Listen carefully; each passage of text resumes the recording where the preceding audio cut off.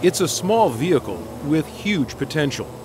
UPS and Matternet, a Silicon Valley drone company, are launching the first revenue drone delivery program in the U.S. at WakeMed Hospital in Raleigh, North Carolina. UPS's interest in this technology has completely changed the game. When a company like UPS shows up and shows interest, it legitimizes the entire industry, and it really accelerates the entire industry.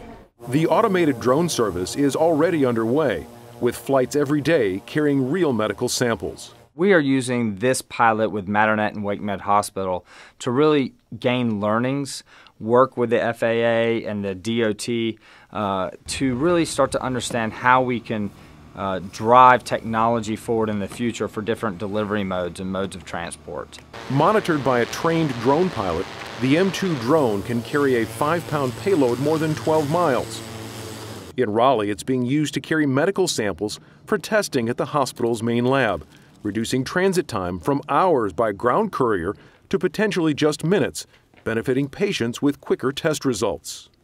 Drones have the potential to reshape the way we design our healthcare system. This pioneering service is managed by UPS's Advanced Technology Group. Bala Ganesh, who leads the group, calls drones the tip of the spear in the company's transformation efforts. What you're seeing is transformation in action, right? It's going to play over the next 4 or 5 years, but today is a stepping stone, that first step to getting to that journey. The initial service involves short hops between 2 buildings on the WakeMed campus. But as the project advances, drones will connect the hospital with other WakeMed medical facilities miles apart. And UPS is talking to other hospital systems about drone technology as well.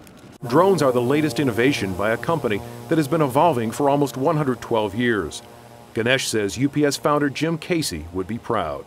And today, I think if he were alive, he would be looking and saying, man, this is awesome. This is something we need to be a part of as we go forward.